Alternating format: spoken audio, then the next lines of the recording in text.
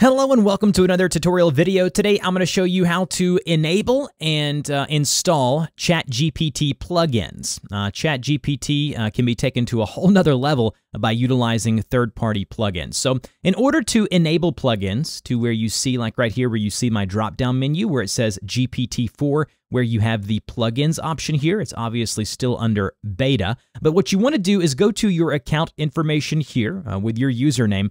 Just a side note, this has been rolling out slowly for paid ChatGPT users. I assume they may be doing a full rollout soon, so if you don't have this, just patiently wait or go to their support page and request the feature.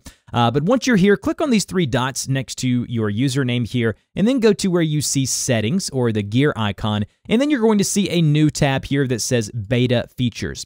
Under Beta Features, you're going to see Web Browsing and Plugins. The one you want to do is Plugins. Go ahead and click the green button here to enable plugins.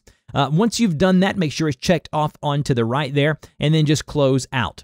Now you will see the ability right here to use or utilize plugins. You can check or uncheck that to have that come up or show up there. And as you can see, I have no plugins enabled at the moment, but if I click that drop-down menu there, it'll give me a link to click on that says Plugin Store. Now, there will obviously be more of these released as time goes on, but if you go to the ChatGPT plugin store right now, there are about 11 to 12 pages of plugins. You can sort by new, most popular, or all plugins, and then you can just find the one that you want.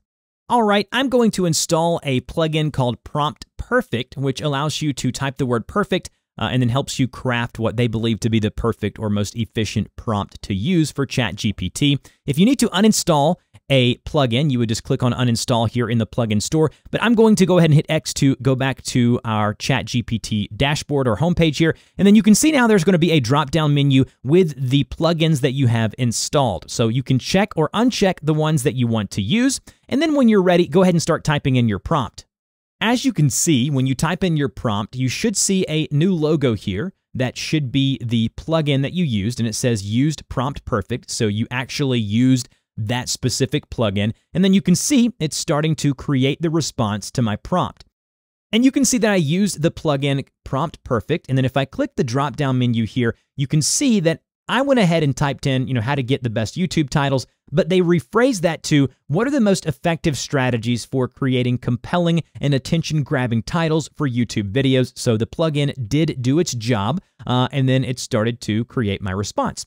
Now, again, plugins, you should see them up here, and you should see the one that you're using. If you look at the top of the page, you'll be able to see model plugins, and you'll be able to see the plugins that you're using for this specific dialogue or chat here within ChatGPT.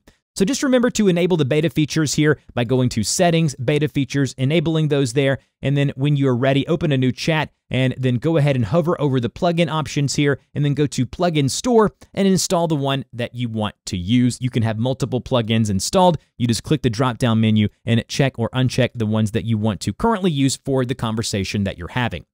This takes ChatGPT to a whole nother level, and we are just basically touching the surface of what this is possible of. So if this helped you out, don't forget to like, share, and subscribe. If you have any further questions, put those in the comments section down below, and I will see you guys in the next video.